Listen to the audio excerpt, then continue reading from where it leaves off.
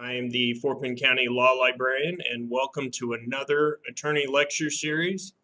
And we are very grateful to have James Stevens joining us today.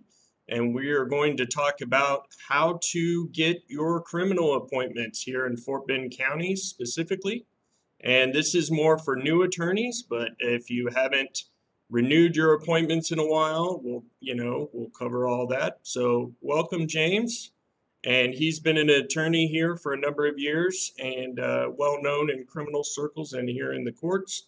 So go right ahead. Good afternoon. Well, who knows when you're going to see this, maybe morning. Now, I'm probably speaking to, half a dozen people, but this is recorded. And so for those that will watch this in the future, I hope I cover some of the questions you may have at that time.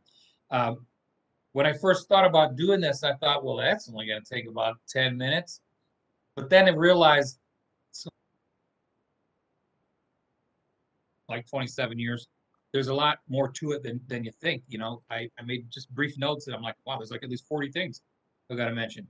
But it's not mind-boggling. It's just a lot of stuff. We will email everybody 2 documents, 2 PDFs. One's 35 pages long and one's 132, I think, long.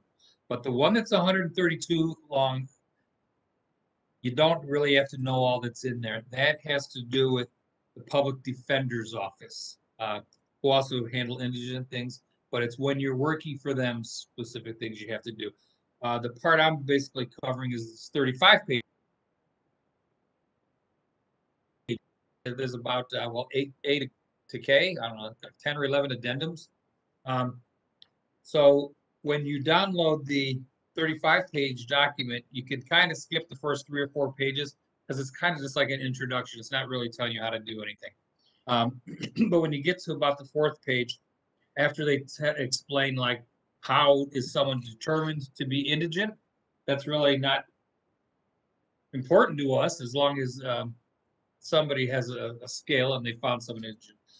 So there's minimum qualifications for misdemeanor. There's 3 different levels of misdemeanors, and there's several different levels of felony appointments, in addition to capital appointments, capital murder appointments. And it all builds and builds. So certainly somebody that is on the top list, excluding capital murder, the 3G list, you're obviously qualified for everything that falls under that. But you could be on a misdemeanor list, and of course not qualified to take any appointments. If somehow you find yourself with a misdemeanor appointment, and that's all you're qualified for, and then a felony comes up, the general rule is that you handle all of the cases for a particular client when something new pops up and something's pending, but it doesn't apply if you're not qualified. You would have to immediately tell the indigent defense people that you're not on the felony list, and someone will have to take over. And they'll probably take over your misdemeanor as well, because like I said, usually whoever's on the case handles all of the cases, because often pleas wind up being a combination of, a plea with a dismissal or something like that. Things are taken into consideration. But the first thing you have to do, and it's addendum C, is fill out an application. It's straightforward. I hope nobody really needs to take notes because you're going to get all of this in writing. But there is an application. You fill it out, you tell them where you live, where your office is, a whole variety of information. And you turn it in, and you need to turn in with that application, which is addendum C, another addendum, A, and it refers to your continuing legal education, CLE. Now, if you're certified, not everybody that's watching this is going to be a new attorney. You might just be from another county. If you are certified as a specialist, criminal specialist, you don't have to prove you've taken a bunch of CLE. You just have to show them that you are certified, in this area, because you can't get certified without having the CLE as well. So, but there is a certain amount of CLE that's required, and it changes depending on the level you're trying to go to, from misdemeanor to felony. But after you turn in the application and show proof of CLE completed in criminal law within like the last year, or that you're certified, then you move on.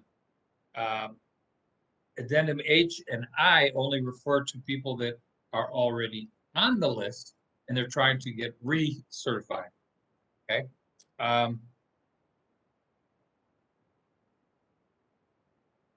But to even have your application considered, you're going to have to live in Fort Bend County.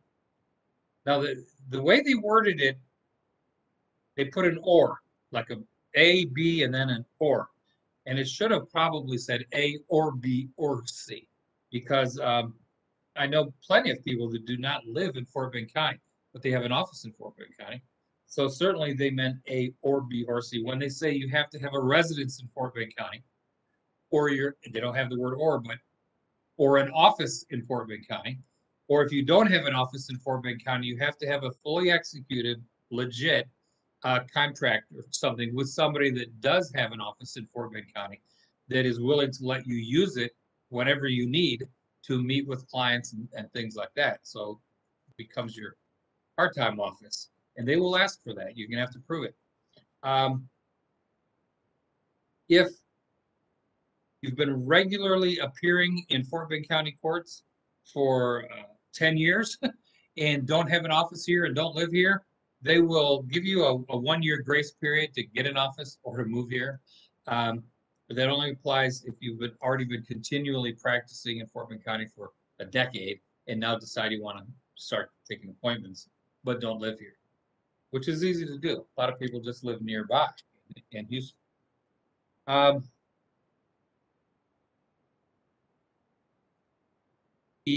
Okay. First of all, this course is kind of like about how to get on the list, but I'm going to tell you a few things that you have to do should you get on the list. They expect you to visit your client within 1 business day. I guess if you get appointed on a Friday, you're probably not going to be able to see them until Monday. But if they're in jail, you need to see them by Monday. They want you to see them by 1 business day. It's kind of hard to do. Most people don't get in trouble if it's a day or 2 or maybe 3,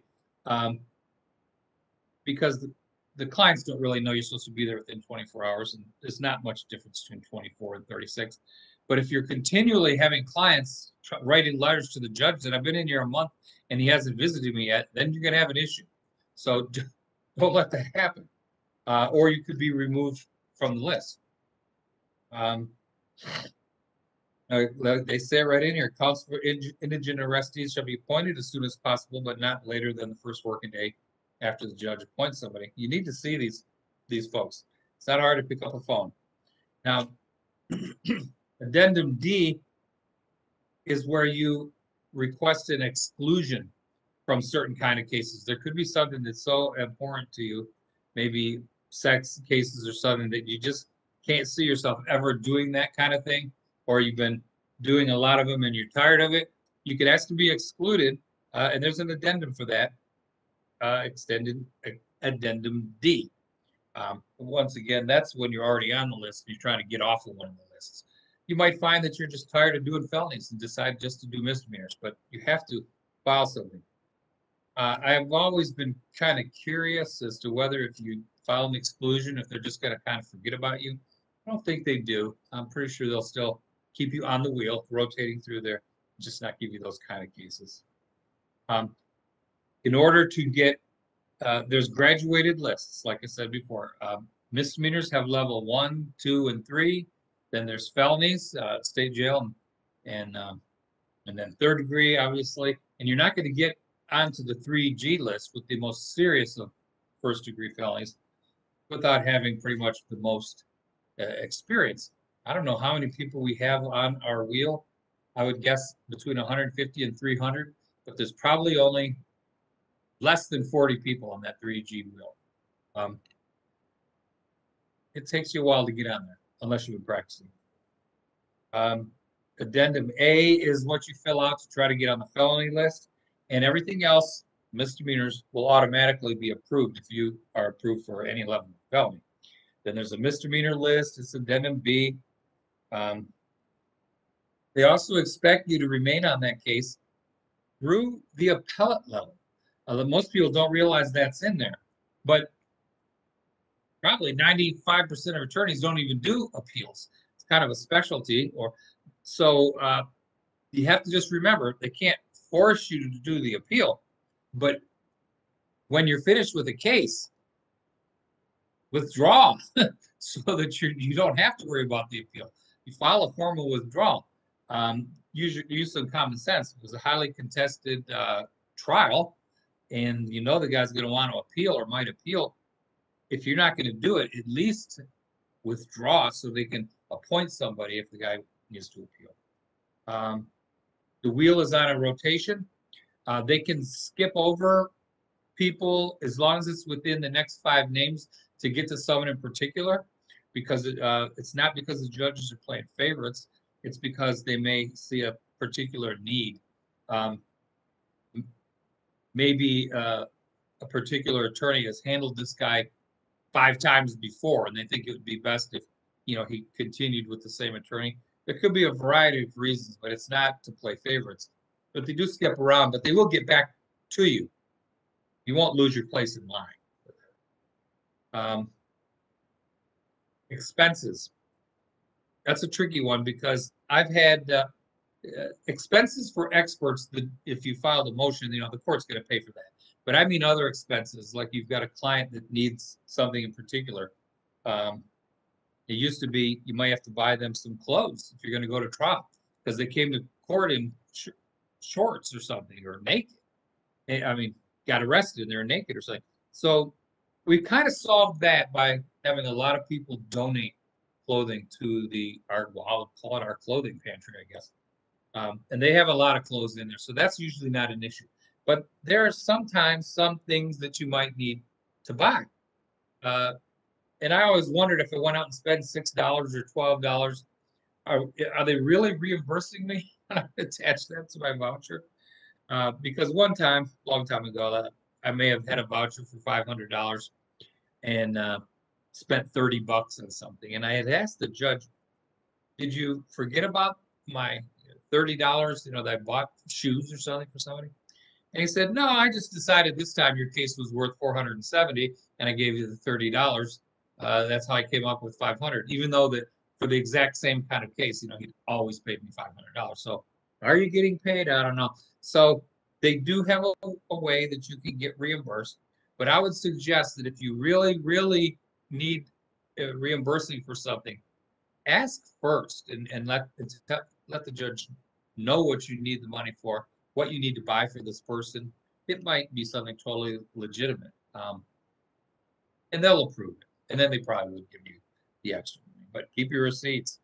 It has to be reasonable and necessary. But I have heard of attorneys spending hundreds and hundreds of dollars and then asking for reimbursement later, and then the judge is like, the guy didn't need a haircut. I mean, that cost $200. So be careful. If you're going to be on the list, I've already covered that you need to live here, have an office here.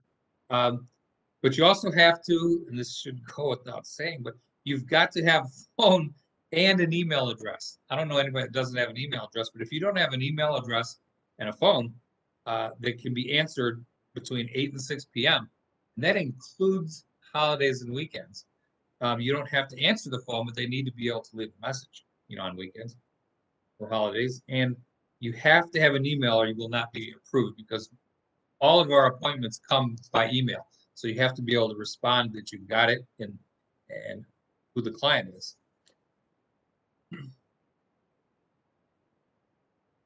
If there's a line in here, I don't know what page it's on. It's about a quarter of the way through, where it says, if a judge, you're going to turn in a voucher, by the way, for the felony voucher is slightly different than the misdemeanor voucher, but you turn in a voucher and then did you get paid? The judges just look at the hours worked and they decide how much they're going to pay.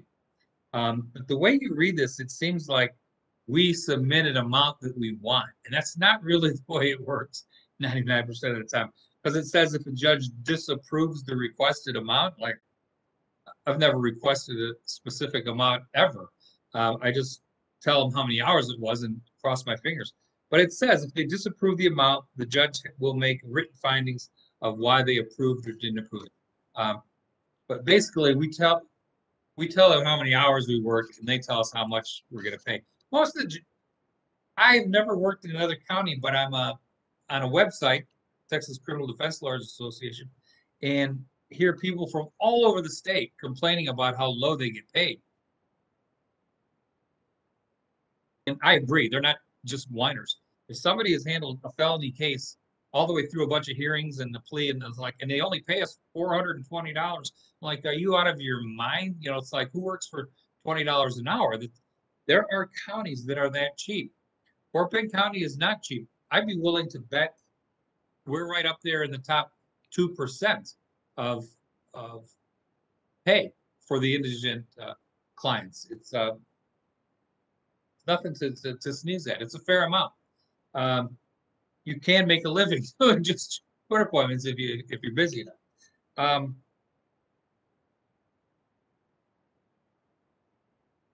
got a whole lot more though. So there's addendums A through K. The qualification, you'll read what you need to qualify to get on the felony list, what you need to qualify to get on, say, the misdemeanor list, and I'll kind of briefly go over them. And you can see that it gets harder and harder to get on a list. The higher level you're trying to go for, you can have first degree felony appointments, even though they're not 3G. Not all first degrees are 3G, but all 3Gs are first degree. If it's a death penalty case where the death penalty is sought, there's one sentence in the whole thing. You have to be on the 11th Administrative Region list. That's it. They have nothing to do with that. You're either on that list or you're not. And that's not too many people are on that list. But regarding other felonies, the higher level you go from state jail and first degree, the more CLE you're going to need, the more years experience you'll need, and the more trials you'll have to have had. You're going to have to show them that you have actually been first chair on some stuff. For instance, all the 3G, our most serious, I'm excluding capital murder, but all our 3G offenses, you have to have been practicing at least 5 years. And you had to have had at least one jury verdict at that level of a 3G offense, or you've been involved in 5 verdicts, at least 3 as lead counsel for other first degrees that aren't 3G. First degree felonies other than 3G offenses, you have to have been practicing only 4 years, and like I said, have one jury verdict at least minimum as first chair on a first degree felony, or 5 on any degree felony. Second and third degrees is as a whole tier in amongst themselves. You have to be practicing at least 2 years with one jury verdict as a lead first chair, or 2 as co-counsel on any felonies, or 5 as lead counsel on any misdemeanors. So you can't actually get a second or third degree appointment without ever having tried a felony if you've had at least 5 as a lead first chair on a misdemeanor. State jails, you only require 2 years of practice, and all the other it's a few alternatives, like I said, or 2 that weren't state jails, but they're other felonies, things like that. Appeals, I'm not really going to get into that, because if you don't do appeals, and hardly anyone does, you don't even know all this information, but there's a page in there telling you what you have to do to qualify for appeals. And I suspect, in a nutshell, you have to already be doing appeals. They're not going to let you start, your first appeal on an appointing case. They're just not going to do that. But everybody that applies, whether it's to get on the misdemeanor or the felony list, and most people want to get on as many lists as possible. If you want to be on felony, misdemeanor, and non-appellate appointments, you have to complete the Fort Bend County Rules of Course CLE course. And I think the library may have that somewhere, or there's a website where you can watch that CLE course. And then within, let's see, you have to have had at least 30 hours of CLE within the last 3 years, so that's not too much, in criminal law. So you have to watch the course, have 30 hours of CLE, and then after you get approved, annually you don't have to have 30 hours, you have to have at least 15 a year in order to get recertified, amongst other things. But it's 30 to start.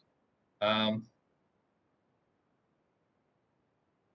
a few things in here about how to get to be an attorney of the day. It's not complicated, but you kind of have to already be on the list already, and then try to become the attorney of the day. Because, like I said, they want someone experienced handling the attorney of the day things, so that they can more properly advise these folks who come to court without an attorney. There's 3 levels of misdemeanors, and for the longest time I couldn't figure out, well, what's a level 1 and what's a level 2 and what's a level 3. Didn't quite matter to me because I'm on the 3G level, so I'm approved for all of these. But it turns out that what they consider level 1 are all DWIs and assault, family injuries if it's family violence, and crimes of moral turpitude.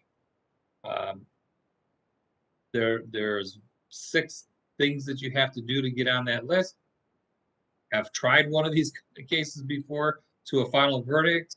It says have experience in cross-examination, but I don't know how you can be first chair and not have cross-examined, but it's in there. You have to have 15 hours of CLE on criminal matters. You also have to have attended a CLE on specifically related to DWIs regarding HDN, blood testing, breath testing, like that, because the level 1 offices include all DWIs.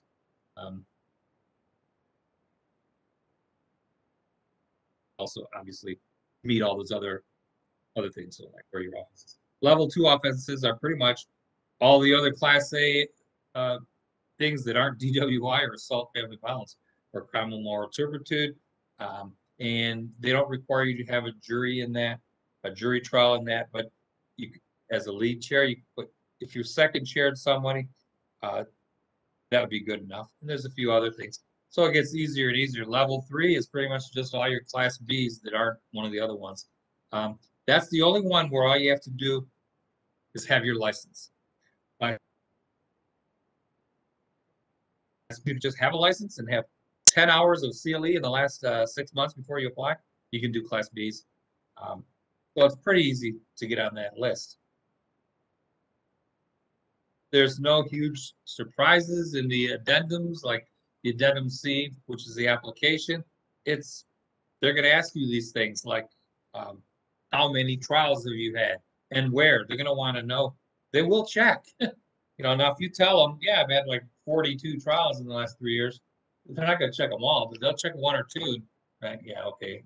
Obviously, the person belongs on the list. But you also have to be in good standing with the bar. That should go without saying. But they're going to check with the bar to see if you're in good standing, or if you've been suspended lately, or something like that, or if you're currently under suspension. The addendum D was the exclusion, getting off the list. Some of this. Now, there are 2 different forms you fill out if you get on this list. How to get paid, they're similar, but they do look distinctly different. They clearly say district court at the top of one and county court at the top of the other. And you fill in the blanks. How many hours in court? How many hours with the trial with testimony? Hours out of court. Most of everything is hours out of court. Talking with client, meeting with the DA, reading an offense report. Most stuff falls in out of court. Or if you go to court at a regular court setting and it's not a trial or anything, it's just regular court setting, and then it winds up getting reset. That just goes under court appearances, no testimony, quarter hour. We're not allowed to charge for travel time. Some people do, and they probably think they're getting paid for it, but they're not. We've never been allowed to charge for travel time. But anything else goes. Now, the district court, you fill out an actual form on paper, and you turn it into the district clerk, and you wait for the judge to look at your hours and approve or disapprove it. Oh, let me mention one other thing. Some people just go hog wild explaining what they did, where it says brief description. Less is better. You don't have to write down every single thing you did. I talked to my client about this and that, and this and that, because the judges have to read this, and the harder it is for them to read this, the less attention they're going to pay to your voucher. It's enough to say reviewed offense report or reviewed discovery, watched a DVD. Now, sometimes I'll put in parentheses actual time. If a DVD is an hour and 54 minutes long, I write in there real time, 1 hour, 54 minutes. So the judge will understand why it took me 2 hours to watch it, because it's going to take you longer than just the real time, because you're stopping it and rewinding it. Did he say, what did he say? And you're rewinding it. So it lets the judge know that it took me 2.25 hours, because the thing running start to finish alone was an hour and 57 minutes. So right in the real time. But less is more. Phone contact with client regarding blank. But some people want to fill up every single spot in here, and you can barely read the writing. Less is better. Now, the other one that's for misdemeanors, generally, you're only going to use that for juveniles, because the same form, basically it's 99% the same way, is online. The misdemeanor things are filed online, as opposed to the felony. That could probably be in fact, at one point in time, it was a whole class in and of itself, how to file a voucher online. It gets a little complicated, but once you've done it once or twice, then it becomes a breeze. Oh, also, in order to get on the list, I forgot, you're going to have to, besides have your own email address, be proficient in how to e-file, because a lot of stuff is e-filed nowadays, including some courts want their resets e-filed, and some courts want you to email them a reset.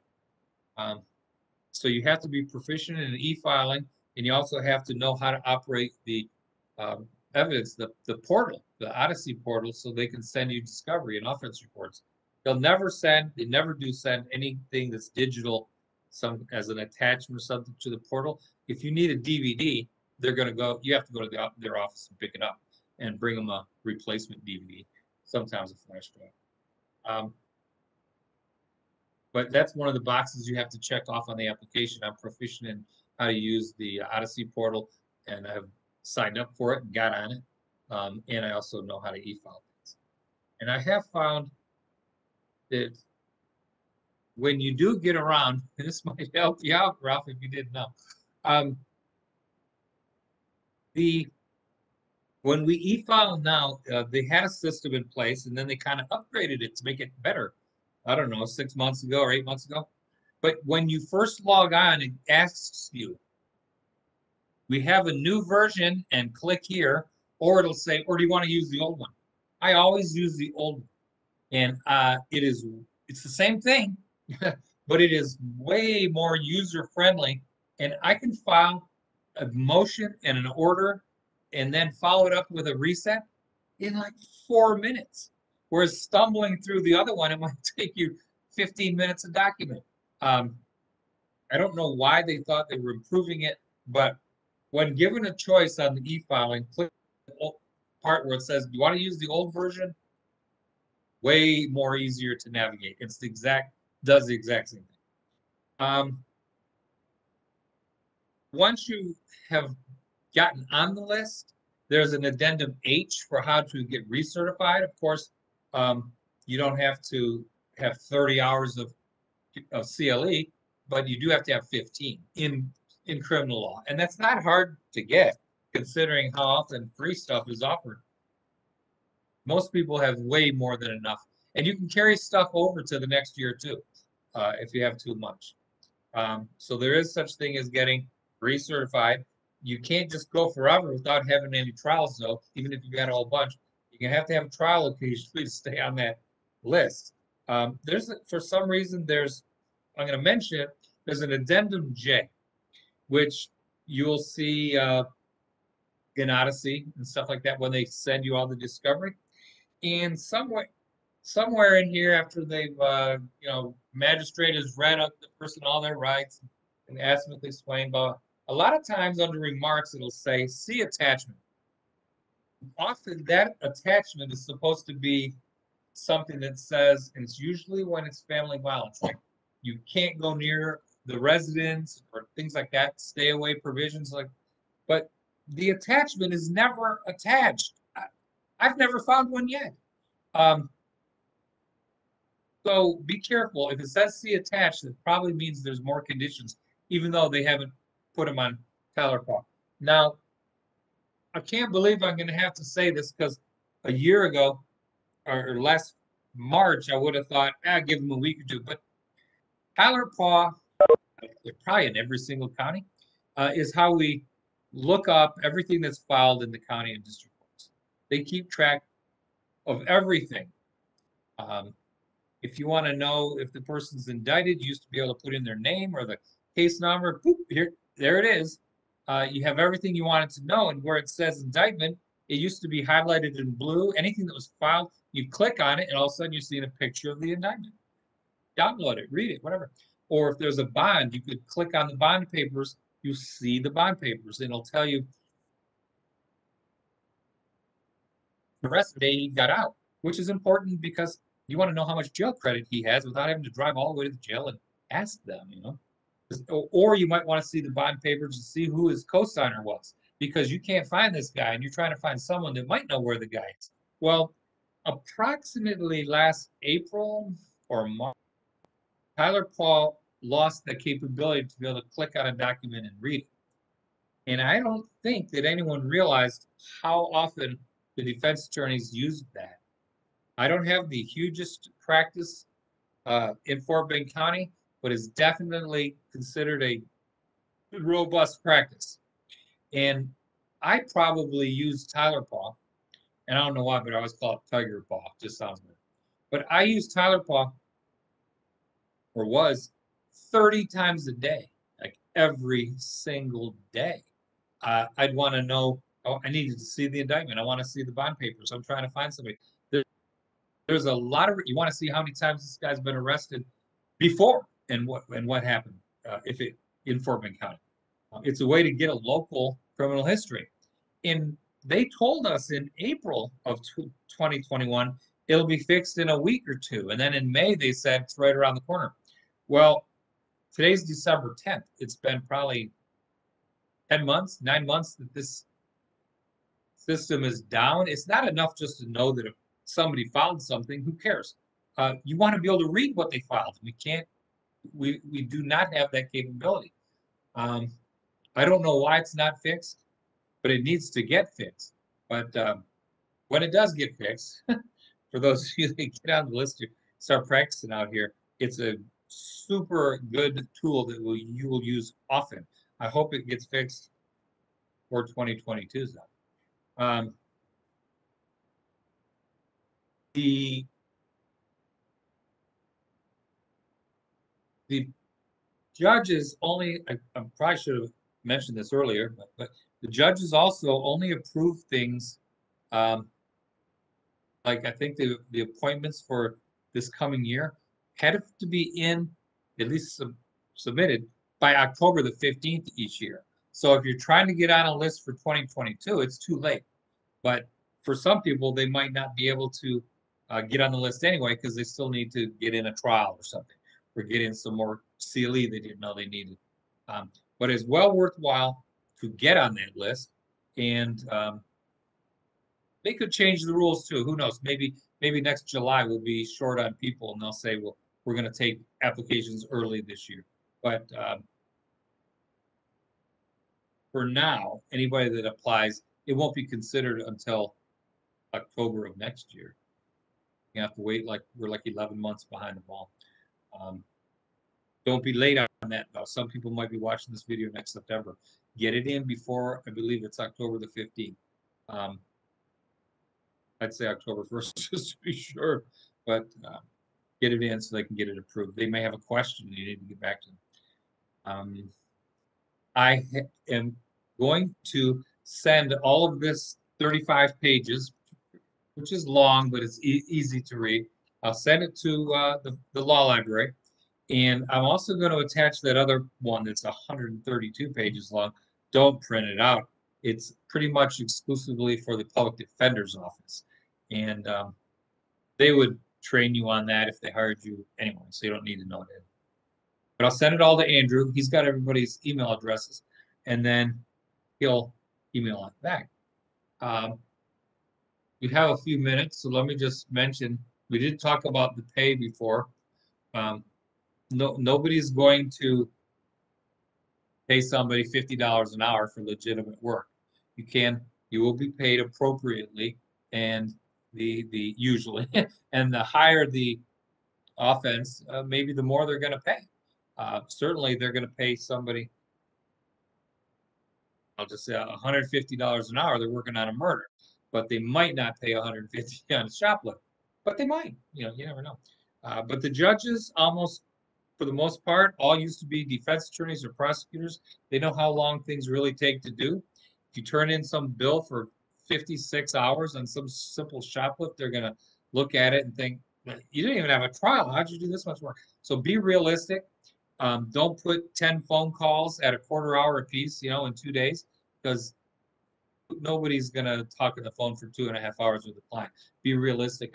Most phone calls with the client usually last about 2 or 3 minutes, but I will put, spoke to the client on the phone, like 3 times on one line, 3 times in that one day, and put a quarter hour hold, because they're going to know when you're exaggerating, because maybe they used to exaggerate themselves. So they'll bust you. So be realistic with your hours on those vouchers, and they will pay you appropriately. Does anyone have any questions?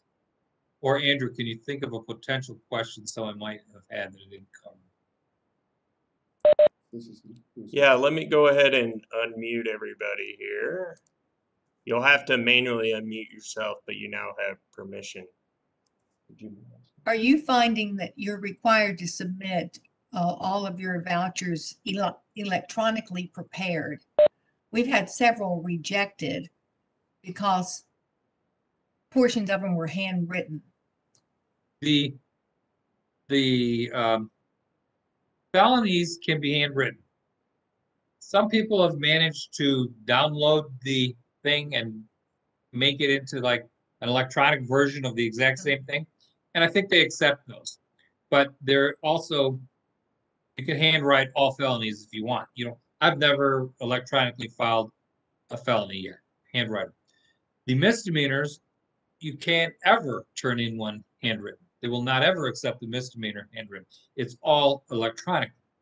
The only misdemeanors that have to be written out are the juveniles, which is the same form as the misdemeanors, but it has to be handwritten.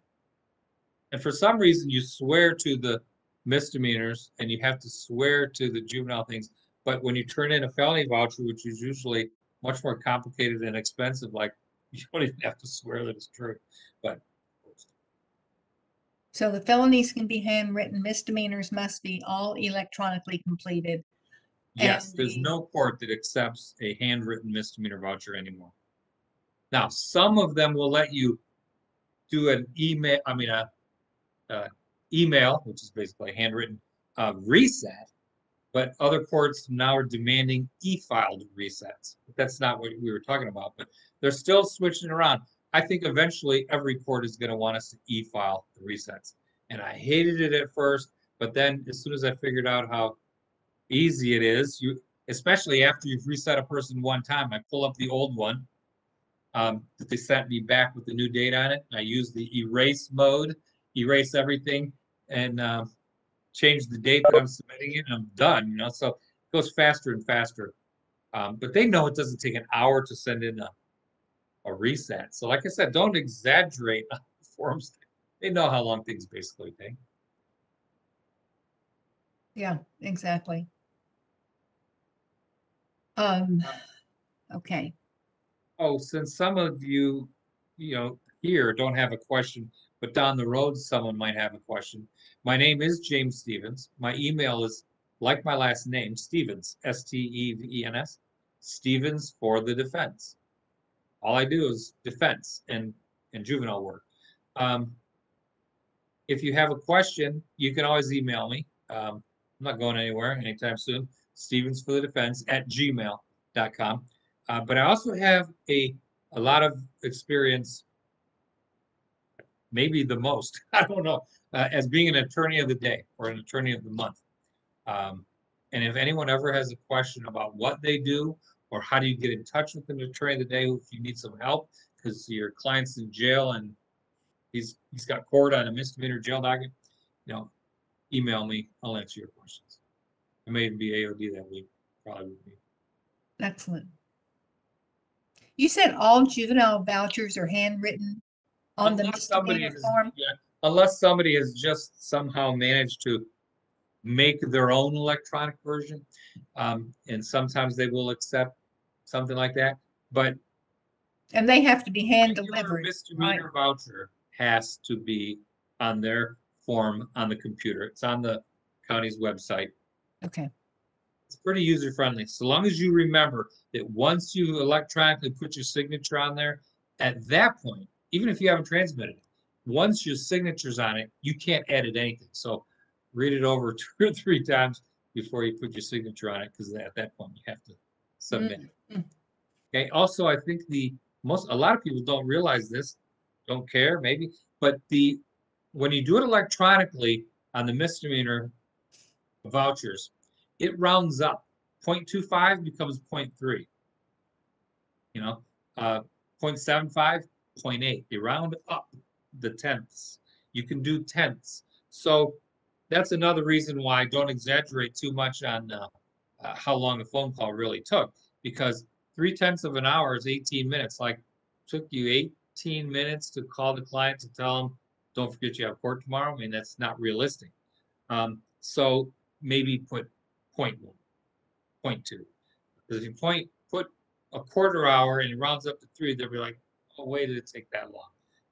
Just use some sense. And I've even had times where I put stuff in there no charge if something took 1 minute. And some judges actually appreciate the honesty. That's like, call the client. I just put to tell them NC or no charge in the line. I documented that I called them, but I didn't even charge. And they appreciate the honesty. They know you're not going to be cheating them here and there if you're not even billing for everything you did. Although that's when it's like a minute. I don't bill for a minute. Mr. Stevens, do you transfer all of your time entries regarding your casework onto the voucher, or do you just enter a C attached invoice? I never do a C attached invoice. I beg your pardon? I never do a C attached invoice. Really? It takes more effort to do that than it does to. I have an Excel Excel sheet, whatever you want, A through Z, or you probably do double A or something. Andrew, you probably know more about that than me. But in A, I put the date. B, the client's name. C, I stretch it out a little bit and put what I did. D is how many hours it was. And it serves as a retroactive calendar where I was. And sometimes I'll even put some future dates when I know, to make sure I don't forget about something. So it's kind of like the Excel sheet becomes my calendar. But once you keep track of it, every day I'm making an entry. Oh, I just hung up with somebody. I click on the Excel sheet and do whatever I did. File a motion, hour. And later when it's time to bill for that person, it's as simple as Control F. Find that name, and you can pull out all over the course of a year and a half, all those entries for that one person. Now all of a sudden you pull them out on their own little separate sheet, and they're in chronological order. You just hit that one function to reverse it, because we put them in reverse order. The first thing is the oldest thing that you did, and you just fill it all in. It's so easy. The C attached, to me, takes longer. When you've already got all that information in there, you had to have pulled that information from somewhere. I don't know. It's like doing it that way. And somebody can actually do the handwriting for the attorney, if you've pulled it all out and it's on your Excel sheet, it's printed nice and neatly, you don't even have, because you can't bill for filling out the form. You can't bill like, took me 1 hour to do the voucher. We can't bill for doing our vouchers, but it still takes time. But when I have it on the Excel sheet and can yank out that one particular person and print it out, my secretary could just literally sit there and on the handwritten voucher, you know, it's pretty simple to do. Or you could, like I said, do the see attached, but I just really like that see attached. Anything that's out of the ordinary, they push off and they'll get to it later. So later might be 2 months. Anything else? We kind of got into some stuff about, well, I guess this was supposed to be how to apply to get on the thing, but the vouchers are definitely part of being on the list, because every oh, let me mention this. When occasionally you have a client that becomes a bond forfeiture and you like don't see them for a month or 2 or 3, you can't turn in your voucher till you're done. So generally, if a guy's been a bond forfeiture for a year, I'll ask the judge, you know, I have like a whole bunch of work on this case and have not seen this guy for a year. The judge may let you turn in an interim bill. And you write right on it, interim bill. And then the last line put, you know, made attempts to find the guy, you know, and the judge will pay you there. But other than that, they don't pay you until the case is over. And a month or 2, it's not enough to get an interim bill. But if a guy's been missing for a year and a half, just the other day, as attorney of the day, I saw a case number and it was like from 2013. And I thought, wow, I guess it took them a while to file this motion to revoke probation on this guy. Turns out the case had never even been completed. He's been a bond forfeiture for 8 years. And I looked under the Tyler Paw and noticed, wow, that attorney went to court like 9 times for this guy. He had a whole bunch of stuff to read, and he had never turned in a bill. He probably didn't even remember he represented this guy because it was a misdemeanor. And he was quite happy when I called him as attorney of the day, like, hey, your guy finally got arrested, and don't forget that, you know, you need to turn in a bill for like about 10 or 12 hours. Is like a Christmas gift for the guy. You can forget to make yourself notes when these guys become bond forfeitures to eventually turn in a bill, because it can turn into a significant amount of money. The county probably owed that attorney somewhere, because there actually was 2 cases, one from 2013 and one from 16. Probably owed him a couple of $1,000s, and he completely forgot about it. Try not to do that. James. Yes, hi, Robert. Hey, how are you? So, have any of the courts added any particular, have they made any particular changes, particular to that court, or just, say, for example, a misdemeanor court, the misdemeanor judges have decided something that's going to apply to them from this point onward, or the felony judges as well? Not as far as getting on the list or the wheel, but they are kind of occasionally adjusting.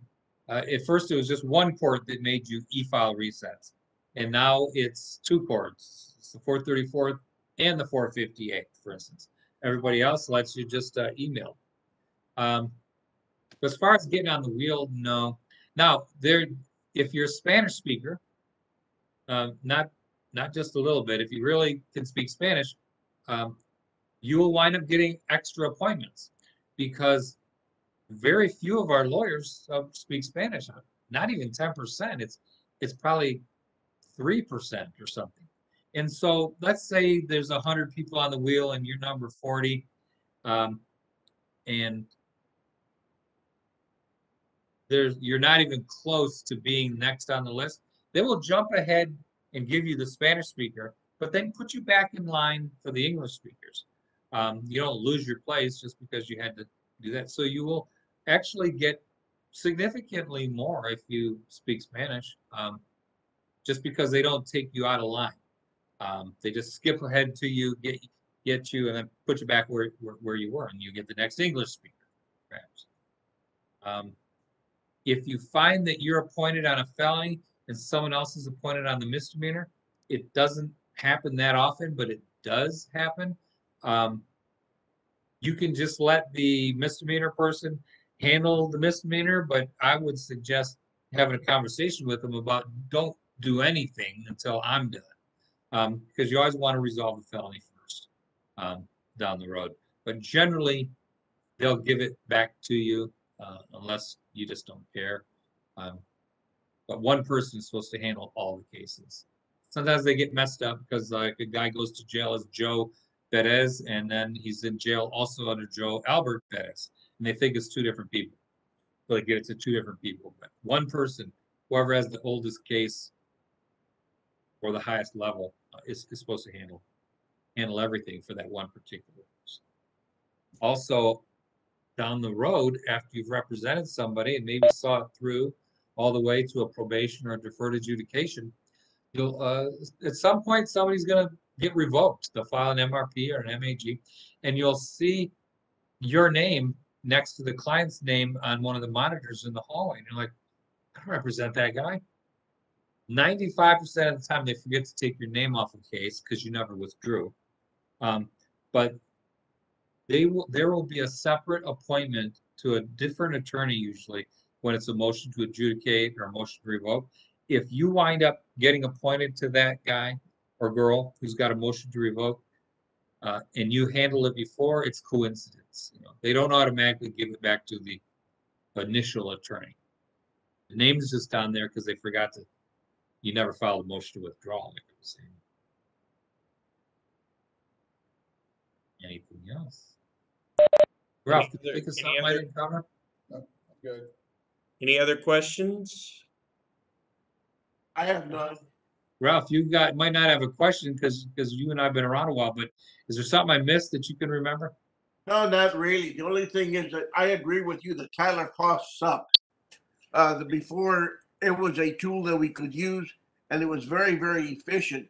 At the present time, we have this code and password to get around that, but it doesn't work half the time. I've spoken to the district clerk, and she just kind of just brushes it off, and I don't think it'll ever be fixed. I agree. I think they have zero idea of how much we use it and rely on it. It's like I said, something I probably was using 15 to 30 times every single day. And when I need the information, I need it right then. That's why I'm clicking on it. Yeah. Same goes, I mean, I don't do criminal appointments. Obviously, I'm here in the law library, but we use Tyler Paw, all the time and trying to assist people who come into the law library. They're like, just to get an idea of what's going on in their case. And we'll look on there and, or people like, hey, can I open my document? And it's just been frustrating for, like you said, it's hard to believe it's been 9 months. Yeah. Well, Yeah. And there's people, it's some kind of software issue or something, but there's probably 15-year-old hackers out there that can fix it in 10 minutes. Yeah. I mean, if you can hack into the national defense somehow, if you're a genius, I mean, I don't know how it could be so hard to fix this. Well, what's amazing is, and what's hopeful is, at least somebody was saying, I'm not saying this, somebody was saying, oh, this is their way of, they're going to make us start paying for everything. They're going to make us pay for this and pay for that. And I was like, I left that alone. Right. I don't know. I left it alone. Yeah, but it's public information. It's not secret. I agree. I Yep. agree. I mean, But to make you have to drive all the way down there during business hours just to look at a document, that is. Yeah, Too much. they've been very good about redacting addresses, redacting phone numbers. That's fine. I'm with you. Okay, so down the road, someone's watching this in a month or in 6 months or a year. If you have a question, hopefully I'll still be alive. Stevens for the defense at gmail.com. Just send me an email, I'll answer anything. AOD questions or about how to do a voucher. I didn't know it all when I started. I just know a lot now over the course of time. Takes time. Do you have any experience, any time delays with some of the courts in approving vouchers and moving them? Sometimes they'll be approved within a week or 10 days. Sometimes it takes a couple months. But in general, a month is probably average. General. It's some- much better now than it was before when Elliott and Culver were there. Oh, yeah. We had some judges in the past that if you ever had to go to their office for anything at all and you glanced over to the right, you'd see a stack of like 150 district court files that they haven't gotten to yet because they only want to do them once a quarter or once every 6 months. And that was outrageous. Yeah. Most of the judges are pretty fast now, but they have their own delays and we don't know when they're on vacation and stuff.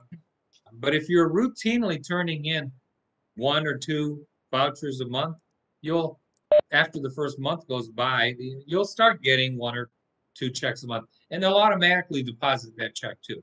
If they ask you, do you want to sign up for it? Yes. The Yes, do ACH, it. yes, It's fast. It's a lot faster too. You'll get it faster, and they just Exactly. automatically deposit it. exactly. Saves your trip to the bank. Anything else? I think we're good Yeah. then, Andrew. All right. Well, thank you everybody for joining us, and I hope you either refreshed your memory on a certain things or learned something new. And Where is this library, the library? we're in the courthouse in the You Justice are Center. in the courthouse. Yep. Second on the floor. On second what floor? Second. Second floor. Okay, And it is very user-friendly, very good- Texas-centric, so it's good very- public resource. Yeah. Oh, yeah. Yeah. And the people that work there know more than you think. Yeah, they do. They've been around. Thank you, James. They have. That was my office practically until COVID hit because I'd be in the courthouse all day, and between settings, I'd run right over there and start doing stuff. Yeah. COVID kind of put a big damper on that, but they still remember me. I get in there at least a little bit, once a week. Come back. That's Yeah, good. I may come over for a tour one day. Absolutely. Come on All over. right. Oh, Yeah, this is one James, thing you Andrew should- didn't mention, but people should know this. Some people have Ralph, what's the name of the program that auto fills all your forms? ProDocs. ProDoc. There are things like ProDoc and other things that do that, but they're not called that. And then there's Lexis, Nexus, and some people are all proud that we pay, I don't know, I'll just make up a number, like $500 a month, and we get this and this and this, and we can look up anything, this and this and this. Well, I'll tell you right now that unless you're, I don't know, maybe Fulbright and Jaworski or something, no law office in Fort Bend County and probably Harris County, no regular law office has the services that the Fort Bend County Law Library pays for True. every month, every year. From you think of it, Westlaw, Lexis, Nexus, these things, they subscribe to everything there is. I don't think there's anything they don't subscribe. What does it cost? Like $100,000 a year or something? I mean, you don't have to say the amount. It's an That's enormous just for amount. one of them. Jesus. It's an enormous amount, Yeah. and they have all those things. There's nothing you have at your office they don't also have there, except they have 10 times as much. Yeah, the only thing we really don't subscribe to is Bloomberg, which does a lot of tax and corporate litigation resources that More doesn't financial generally happen out here. So Yeah. yeah, but otherwise we got it. And we Yeah. have access to that, is what you're saying. Yes, You doesn't do. cost you anything. 8 to It's 5 Monday through fantastic Friday. resource. Interesting. Okay. And I will plug, we do have another attorney lecture series, and we actually have our open house, which will be celebrating our 32nd anniversary of the Fort Bend County Law Library on January 14th. It's a Friday. We are going to be having 3 free CLEs that day, including 1 hour of ethics for the attorney lecture series that day. We are going to be focusing on probate law and guardianships. So while that may not be an area of practice for some of you here today, please be aware it is 3 free hours of CLE that you can use for your continuing education courses for the year. And the first class will be at 10 a.m. on that day, January 14th. The second one at 11 a.m. And the third one will be at 2 p.m. in the